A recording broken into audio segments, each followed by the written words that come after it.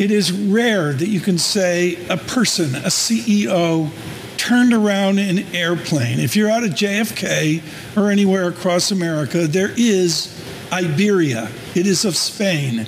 And Luis Gallego, I hope I'm pronouncing that correctly, probably butchering it, but he did it. He did what we wish they would do in America, turn around an airline. In conversation with our Guy Johnson, IAG CEO, British Airways is his fault. Guy, please help us here at your aviation festival with a gentleman of Iberia.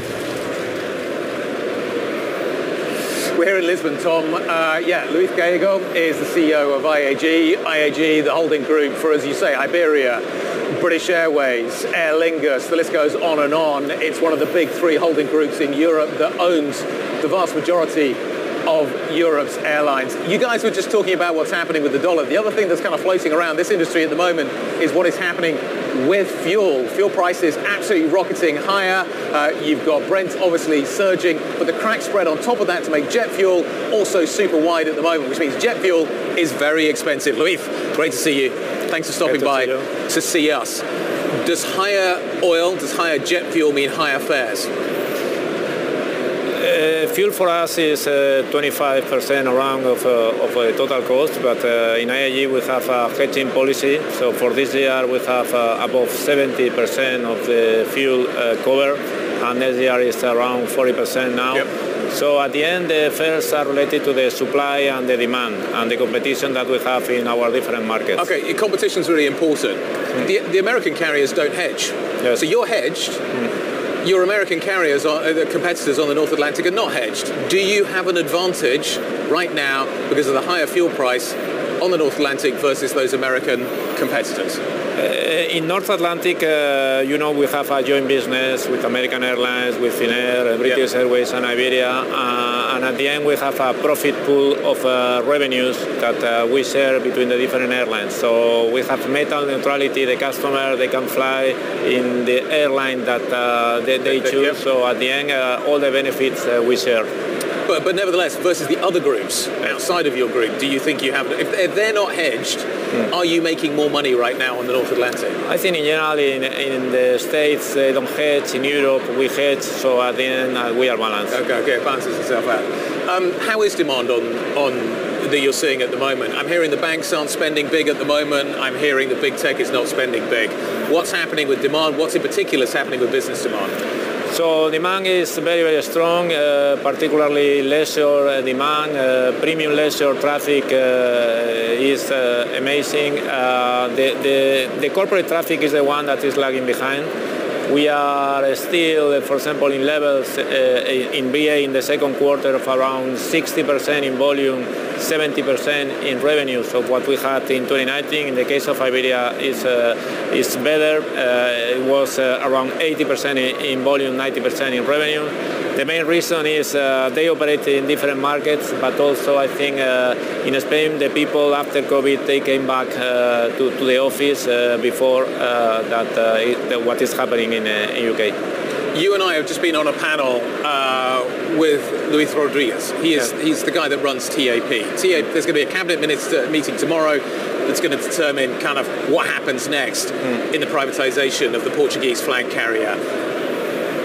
Have you had a little conversation with him? You've expressed interest in maybe bringing TAP into the IAG group. Do you think why is that the right call? Why are you the right potential owner for TAP?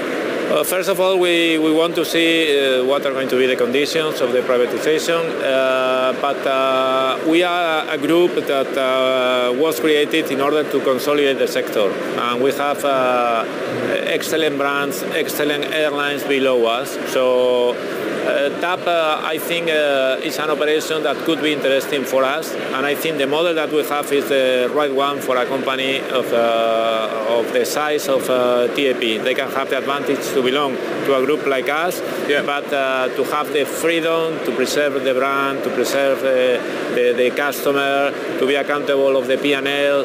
So I think what we have shown in the past is that all the airlines joining the group, they have developed much more than when they were alone. Do you think you can own Iberia, Air Europa and TAP? Yes, we are sure because I think Iberia and Air Europa, we are in the middle of the process with the competition authorities. This is an operation of consolidation in the hub of Madrid. But TAP, when you look at the markets TAP is operating, mainly is Brazil, that we don't have a lot of presence there, and also the former colonies of Portugal.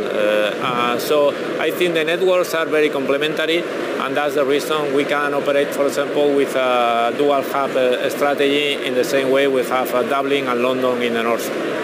Can I just talk to you about what the future of this industry looks like? Is flying going to become too expensive because of the journey that aviation has to go on to get itself to carbon neutrality? We talk about SAF, sustainable aviation fuel. It is going to be, jet fuel is expensive. Sustainable aviation fuel is going to be epically expensive. Do you think people are going to be able to afford to fly when we make this journey, when your aircraft are powered by sustainable aviation fuel? Is it going to be too expensive for all but the very elite? I think it's going to be more expensive. The question mark is if it's going to have an impact in the demand. We think that we can decarbonize aviation, but maintaining fares that can be affordable for the consumers. And we have a lot of people that they say we are ready to pay a little more in order to fly in a sustainable way.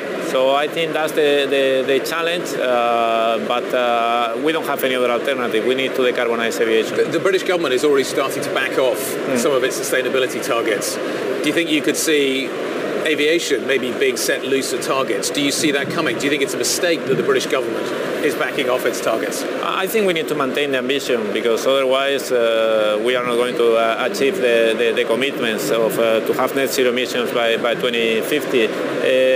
The main issue is that we don't have SAF enough to comply with the mandates that they are putting in place. So it doesn't matter if we put a mandate if you cannot buy SAF or e-SAF. So what we need is production of SAF. It doesn't make sense that International Airlines Group, we are buying SAF from US to put in our aircraft in Europe. It doesn't make sense, and we need to fix that.